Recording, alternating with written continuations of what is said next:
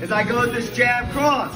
Okay, off the jab cross, I'm staying forward. As I retract this cross, my foot's gonna slide up and point back just like so.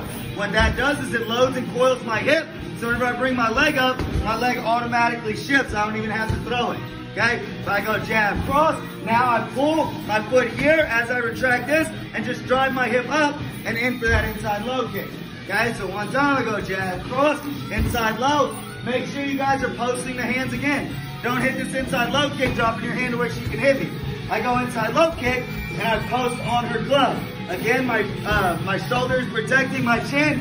Here, my hand is protecting on this other side. So I go jab cross, inside low kick. Everybody got it? 1, 2, 3.